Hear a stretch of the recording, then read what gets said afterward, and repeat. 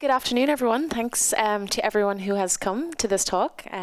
So my name is Deirdre McIntyre, and it's my great honour today to host Dr. Kate Granger at Google.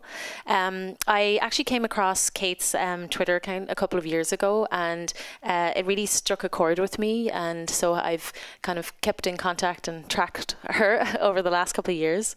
For anyone who doesn't know Kate, Kate is an accomplished doctor, writer, and she also has an MBE, which is pretty cool. So on top of doing all those things, in her spare time, she started a global campaign to basically make sure that, you know, being a patient in a hospital is a bit more of a kind of a human thing.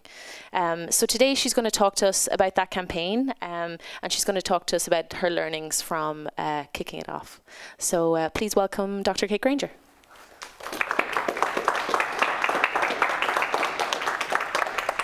So thank you for that really kind introduction, Deirdre. Hello, my name's Kate. The reason I'm using that phrase will become apparent as we go through my story. And I'm going to tell you a story today. It's probably going to be quite different from anything you might have heard before at a Google talk. So here goes.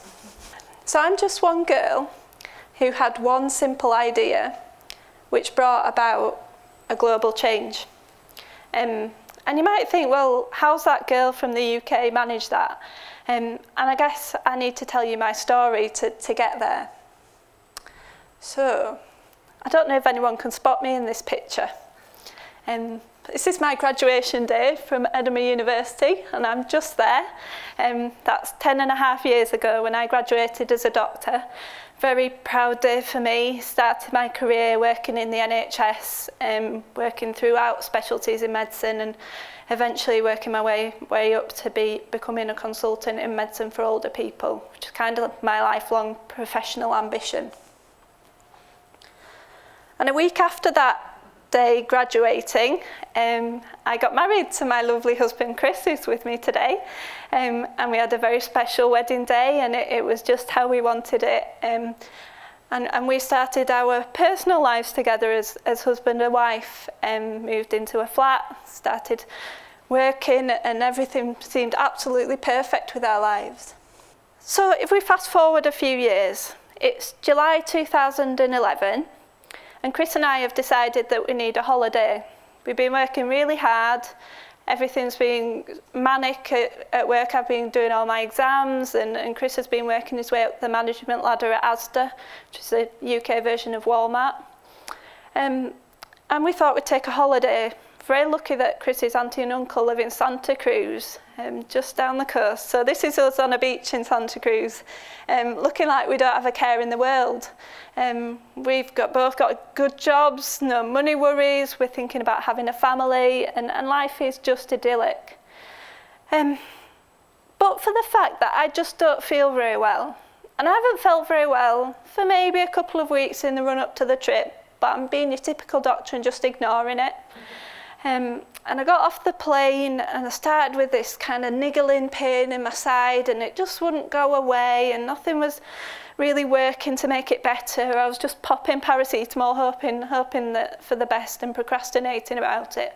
But unfortunately, my symptoms got worse and worse and worse until Chris took charge of the situation as a non-doctor in our relationship and decided actually it was time to seek some medical attention. So we ended up in the emergency room at the Dominican Hospital in Santa Cruz, where after relatively little tests, they'd found out that I was really very sick. My kidneys had failed, and they did some scans to find out the reason for that. And unfortunately, those scans showed that I was riddled with cancer. I had tumours throughout my pelvis and my abdomen. I had lymph nodes everywhere. They were blocking the tubes between my kidneys and my bladder, which is why my kidneys had failed. And I was really desperately ill. So I got patched up in the States. They popped some stents into my ureters to get my kidneys working again, and thankfully that worked. And we took the decision that we wanted to come home.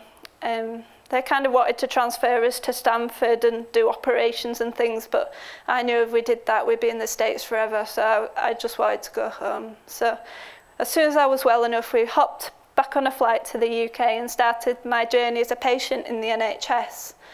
I was admitted quite soon after we got home with my presumed ovarian cancer, and we sort of started what was a disastrous journey. Actually, it was really catastrophic. Everything that could go wrong did go wrong. So my kidneys failed again. I ended up with nephrostomies, which are tubes that stick out of your back and drain your urine into bags.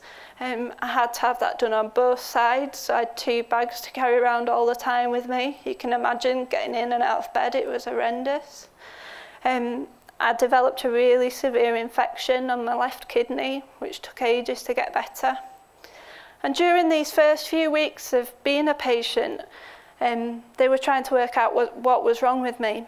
Because they knew from the time they put the biopsy under the microscope that I didn't have ovarian cancer.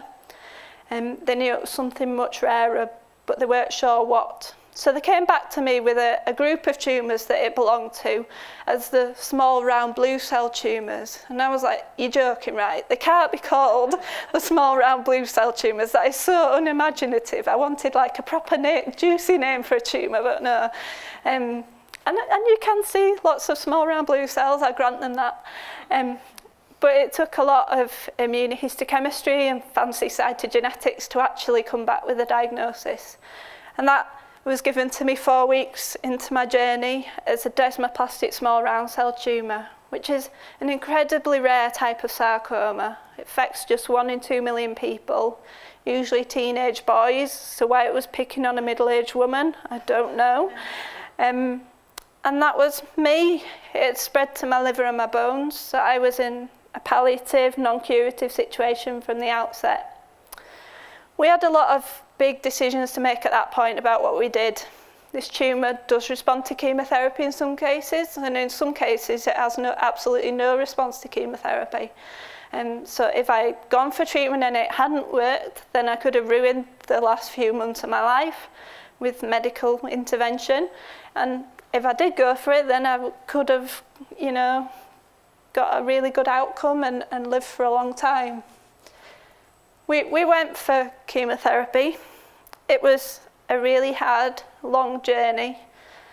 Initially, I had 5 cycles. It was very tough. I was in and out of hospital. My bone marrow kept failing. I kept getting really serious infections. I kept bleeding. I needed multiple transfusions. Life was really very tough. But on New Year's Eve 2011, I'd been through my 5th cycle and I was just back in hospital after it. And I just kind of came to the decision that the burden of what I was going through was outweighing any benefits it was giving me. So we kind of took the decision together that we were going to stop chemotherapy at that point, because I wanted to do one thing. And this might sound a bit crazy for somebody who's got a terminal cancer diagnosis, but I wanted to go back to work. I'd been told I wasn't going to work again, and I was absolutely desperate to prove my oncologist wrong. So 3 weeks later, after I made that decision, I was back on the wards looking after patients who had stroke, and really loving my career. So then I was well for 18 months, which is really unheard of in this tumour. People normally get, 3-6 months, that kind of time scale. So 18 months was really prolonged time, and we did loads of things during that time. We ticked lots of items off the bucket list and really enjoyed life. Until sort of September, October time 2013, when things started to progress again quite quickly. I noticed a lump in my neck and I was getting a lot more pain. And then obviously bigger decisions about chemotherapy, no chemotherapy, knowing how tough it was going to be, but knowing that it could give me, lots more quality time. So we went for chemotherapy again. I had 4 further cycles. I had a good response. I got 12 months more good time. And since then, I've had 2 further courses of just 2 cycles each time, just to try and keep me well for as long as possible. I'm just recovering from that 4th course of chemotherapy now. And it's taken me a few weeks to get back on my feet, but obviously I'm well enough to come to America, so things are all good at the moment. So that's my story. During that time, I've been through a huge amount of healthcare.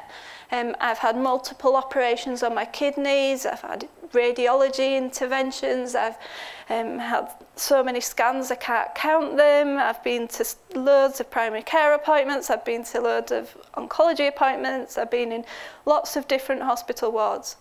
And during that time, it's given me a lot of time to reflect about what being a good doctor is, what makes a good nurse, what is care, why does compassion matter in healthcare. And I've sat inside rooms by myself reflecting on these things an awful lot. And during that time I've written about them as well, and I started by writing a couple of books, and then I started blogging and tweeting and sharing my experience of healthcare.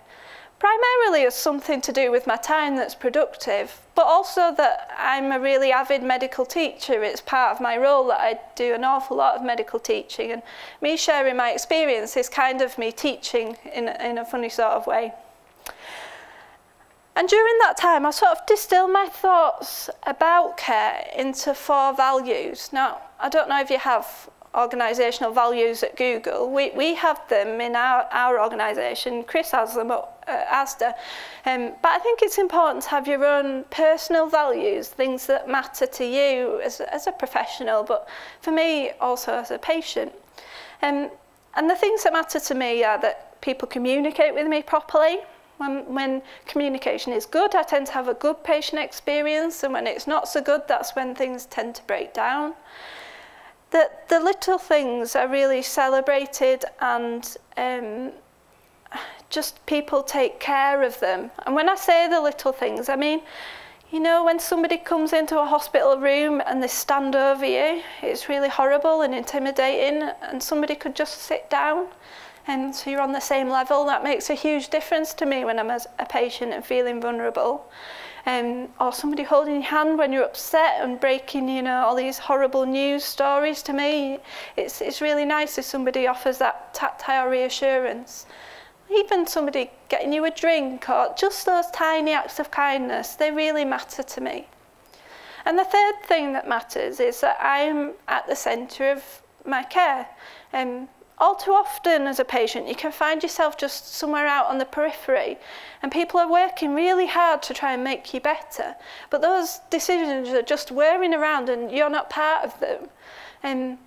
If anybody knew anything about me, it's that I'm a slight control freak, and that I really want to be involved in my decisions, and it's really important to me that I'm at the core of what's happening. So person-centred care is something that I really aspire to when I'm working and try to find out what my patients want. And that kind of leads me on to my 4th value, which is about seeing me as a person. I don't want to be seen as that girl with a rare cancer or bed 7. I want to be seen as Kate. Kate, who's the doctor, who's a wife to Chris, who is an avid baker, who plays a flute, who's got 3 nephews and a gorgeous niece. You know, all these things about my life are so much more important than the fact I've got cancer. And I think finding out about those things before you become a patient, so finding out about the person who's got the illness, is much more important than focusing right in on the condition that people have.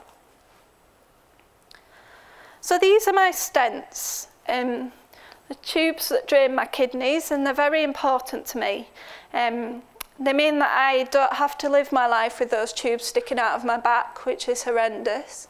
And I can get on planes and go to America, and I can do all good things like jumping out of aeroplanes and such like. But they do need to be replaced every so often, and that's a small operation. And I had that operation done in August 2013. Everything went very smoothly and I was home the same day. Unfortunately, 36 hours later at home, I started shivering and I had a fever, and I was dragged back to hospital kicking and screaming by my husband. You can kind of see the story going. I'm always the irrational one when I'm unwell. Anyway, dragged back to the emergency room by my husband, where we met a number of people. We met a doctor who was one of the doctors, And it was really hard to extract his name and his role, which is important to me. I need to know who I'm talking to. And then a healthcare assistant, a clinical support worker, I'm not sure which, because she didn't introduce herself, came to do my bloods and put a cannula in for me. And then a nurse came to put my antibiotics up, and she didn't interact with me at all. In fact, she was talking to another nurse about another patient the whole time she was putting my antibiotics up. So I just felt like, you know, one of those mannequin arms that people practice doing blood tests on. You know, that's what I felt like. And then I met Brian, and Brian restored my faith somewhat. He was a porter. He was really nice. He had a name. He recognised that I was in pain. In fact, he was the first person to recognise I was in pain out of all these healthcare professionals. He got me an extra pillow and a blanket to make sure that I was comfortable. And then he took extra care pushing the trolley over the bumps in the corridor so that he didn't exacerbate my pain. And the whole time, Brian was talking to me and Chris, just about everyday stuff. But it really mattered to me because I hate being pushed around a hospital that I know very well, knowing that at every turn I could bump into somebody who'll either blank me because they don't recognise me when I'm in patient role, or they'll have a really awkward conversation with me, neither of which are pleasant. And Brian just took away all that anxiety and phobia about hospital just by being nice and attending to those little things that I was talking about before. And I was in hospital for just under 2 weeks, and I met lots of people during that time. And I would say the vast majority didn't introduce themselves. It was an expectation that you'd just put your arm out to have your blood pressure taken, and people would just do that task and not kind of focus on you being a person with an arm who's got a blood pressure. Or people would give me antibiotics or put tablets in front of me and have very little interaction. Now, it sounds very strange, but because you're surrounded by people all day, but being in hospital is actually really very lonely because you have your loved ones restricted by visiting times.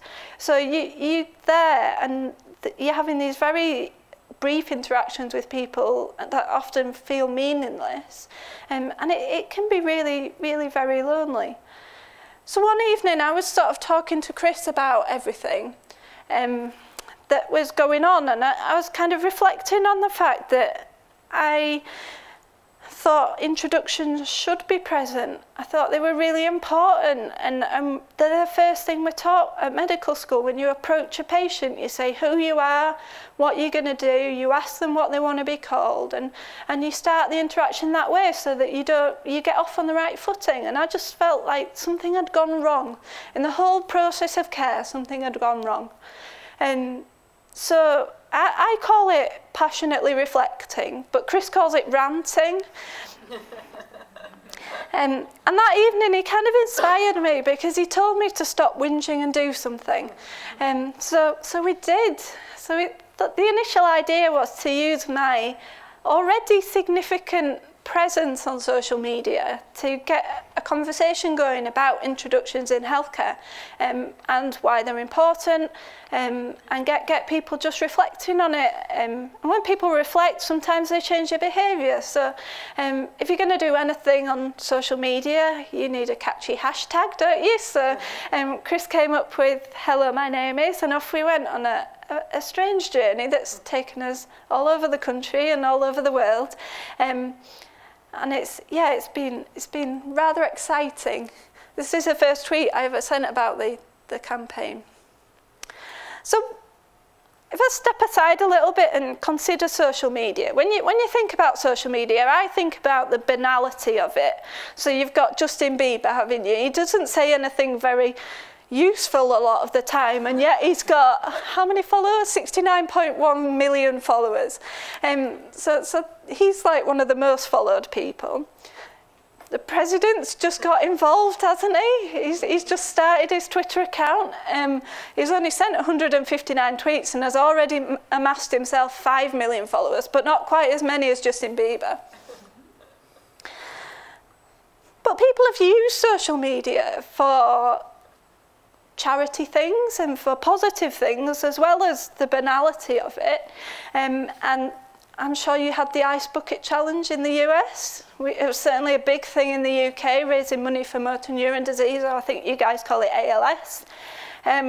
So that was a big thing and raised millions of pounds for charity.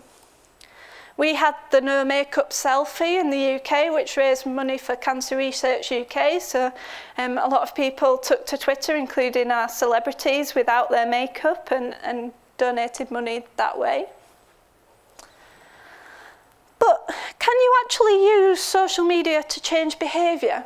Because I guess that's what #hellomynameis is about. We're trying to induce a change. So I was trying to think of things that had used social media in a positive way to change behaviour. And this is a campaign that was run in the UK by Public Health England to try and get women exercising more. So it's called This Girl Can. And the hashtag went quite viral over in England, and there was an ad campaign that went with it, and lots of social media activity. So that kind of brings me back to #hellomynameis and what we did with it. So I decided that we needed to give it a visual identity, because I'd got a conversation going. There were lots of people tweeting about it. My experience was not unique, which gave me even more motivation to get something going, because there was lots of patients saying to me, yes, this has happened to me, yes, this really matters to me. There were all sorts of stories, like women having babies, getting vaginal examinations by people they didn't know during labour, and things, you know, really horrible things happening to people out there across the world. And I was like, yeah, this really needs to change. We need a mind change to make us think of patients as people first and foremost, and you have to think of the person in front of you as a person. If you share names, you make that connection. It's part of how we're brought up socially. It's common courtesy. So we gave it a visual identity with a logo which included a smile, because it's not just about saying those words, it's about how you say them. And a smile is an instant anxiety reliever as a patient. If a healthcare professional smiles at you, you instantly feel better about whatever's going to happen to you. So that's why the smile is there.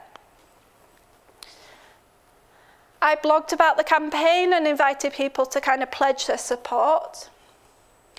My clever IT geek brother designed us a website so we could collate resources and things that were happening with the campaign.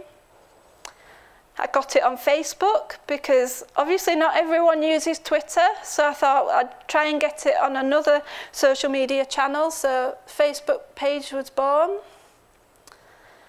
And if you go to YouTube, you'll find lots and lots of videos about #hellomynameis. Videos that have been done by trusts, videos by students, videos across the world actually. You know, there's things from Australia, New Zealand, the US. And I'm just going to show you a little video now of my own trust where I work doing their little pledges.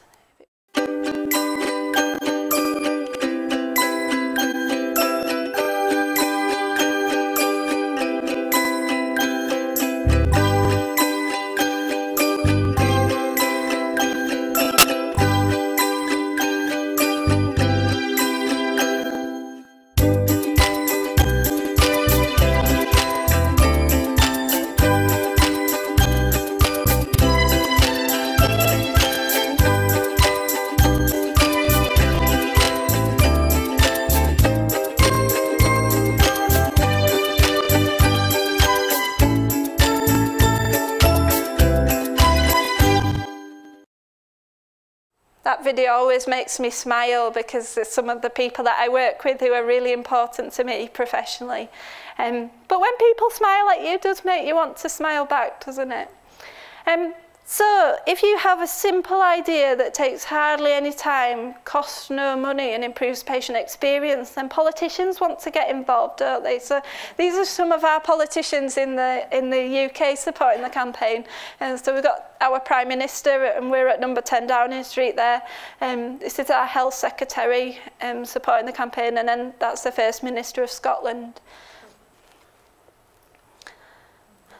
But we've also got some slightly more famous people. Politicians might not be that famous, but Chris and I have met all sorts of people on our journey while we've been ticking the bucket list, and Chris meets lots of people at his work, and he's always there ready with his "hellomynameis" sign. Now you might think this is a bit geeky or a bit gimmicky, but I think it's really...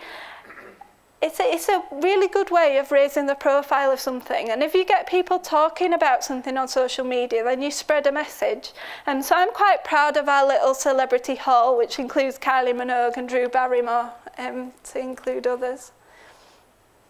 But we've kind of taken this out of social media now, which is the wonderful thing. It's spread right across our health service.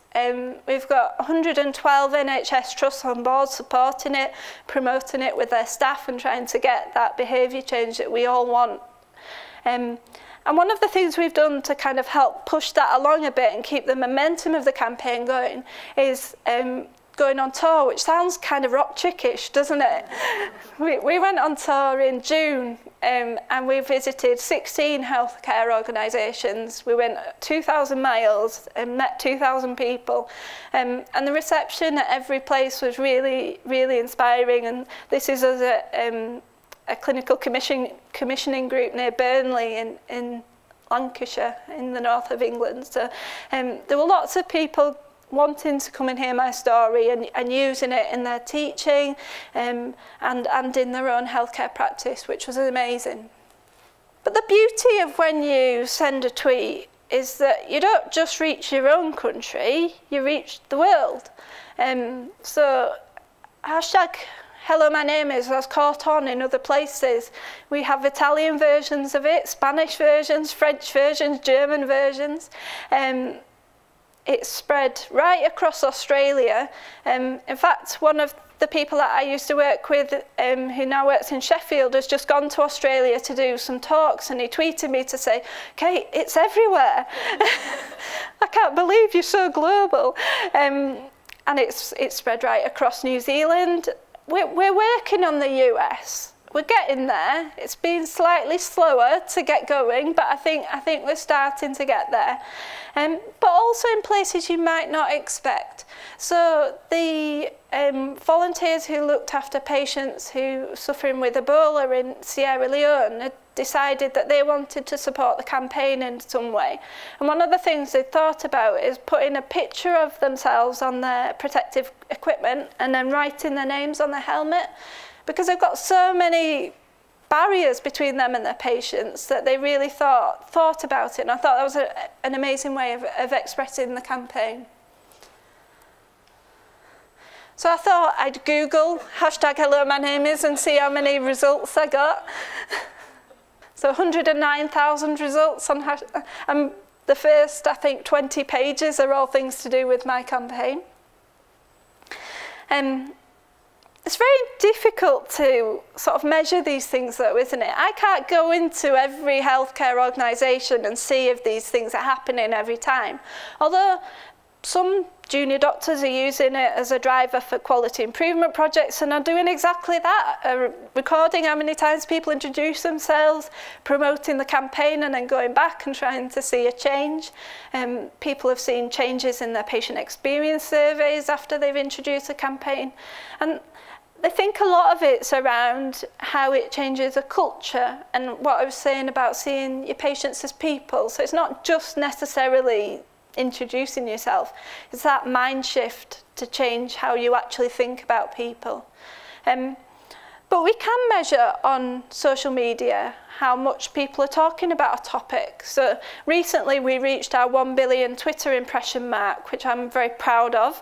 And it equates to 6 tweets an hour. So I don't know if anyone tweets in the audience, but tweet away and push those numbers up a little bit. So as Deirdre mentioned in her introduction, I went to the Palace in June to receive my MBE, and that was obviously a very special day. But the reason I went there to get an MBE was because my services to the NHS and to improving care globally had been recognised. And that was just completely overwhelming and an incredibly special day for Chris and my parents, and me. So I guess I'm going to come back to what I started with. So one person can have one simple idea and make a global change. So I thought I'd leave you with a question. And what could you change? I'm just a normal girl from Yorkshire who brought about a change in healthcare, but everyone's got that potential within them. So I'll leave you with that thought. Thank you for listening.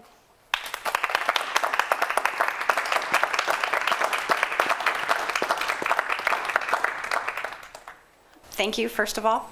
I think I saw a study recently that correlated a person's actual health with the empathy of their caregiver. Yep. Am I getting this right? Yep. So did you start that? I didn't, but that studies, there's several studies out there that the better the relationship you have with your healthcare provider, the better your outcome. And it's been repeated in sort of surgical settings, in cancer settings. And I think that's why this is so important, that we've got to start those relationships and consider those relationships as therapeutic in themselves. That whatever the treatments we give or the surgeries we do or whatever we do as healthcare professionals, we have to think of the relationship that we have with our patients as kind of the first building block of whatever we're going to do. Because if you think about it, you are going to comply with what your doctor recommends more if you trust them and you believe in what they're saying and you've worked together and collaborated on whatever the treatment plan is. So I think that's probably why the outcomes are better for people who have better relationships. And you build better relationships if you're more empathic. I know that you've seen more hospitals in the UK than in the US. Did you have any impression about whether there was a big difference in the culture of the hospitals between where you were in the US and the UK with regard to introductions and being patient-centered? So obviously my experience of being a patient in the US is fairly limited. What I noticed was the nurses had much more time for you than they do in the UK. And the doctors were kind of a bit more distant. So the relationship that you have with your nurse when you're an inpatient in the US seems to be really important. That seems to be the central thing that's going on, and the doctors are just kind of on the periphery doing the orders for the treatments, and then the nurses are cracking on with it. But in the UK, we're a little bit more collaborative in the sense. But I don't know about culture. It's difficult. From what people have said on Twitter and things, I think there are cultural difficulties with building relationships in the US. And there is that distance, the doctor wearing the white coat and being, the person who is in power, in the powerful situation. Yeah, thanks so much for coming and sharing your story. It was very inspirational. So I think my question is somewhat related to the last question, which was you mentioned that even though the campaign is slowly but surely picking up steam here in the States, I guess what are some of the barriers that you're coming across that maybe even not barriers, but what sort of factors are making it sort of slower to come to shape here in the US, and maybe how can we as Googlers and how can the viewers help sort of pick up that steam here in the States? So I think one of the barriers that people often talk about is we do that already. We don't need to be told something so obvious as that because we do that already. Now I think if you went and videoed every healthcare interaction that a doctor has with a patient, they wouldn't necessarily introduce themselves all the time. They just think they do. And I think that sort of arrogance almost is really a very big barrier in this. We have a campaign in the UK called the 6 C's, which is for nurses, and it's like commitment, compassion, courage, competence, you know, the things that you need to be a really good nurse. And that got criticised as well for being, you know, too simplistic. We don't need to be told these things, but actually we do. We need to go back to the basics of care and really sort of foster those relationships, and then we can worry about all the complicated things that come after. So in terms of what Googlers could do, I think it's all about spreading a message. So you're in a very powerful social media presence in the global setting, really, and I think anything anybody can do to spread this message is really important. We're all patients at times in our lives, or our children are patients, or you know, our elderly relatives are patients, and we all come into contact with healthcare during our lives, and the experience of that has to be better than it is now. Great. Well, Kate, thanks again, and I hope you enjoy the rest of your day. Thank you.